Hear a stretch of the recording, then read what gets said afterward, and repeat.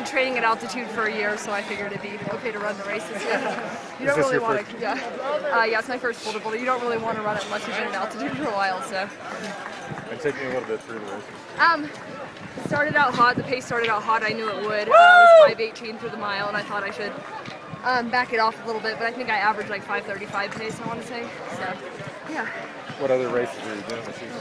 I'm doing Grandma's Half Marathon in Minnesota, and then the Peachtree US 10K Championships, and just a 5K on the track to tune up. So. Have you won any other races recently? Yeah, I won 5K at Raleigh Relays. I ran 15:53 on the track, so that was kind of my opener for the season. So, yeah. Congratulations. Thank you. Have you guys ever run it before? I have not. You have not? Someday you should. I need to. It's tough. Bill, bro, what?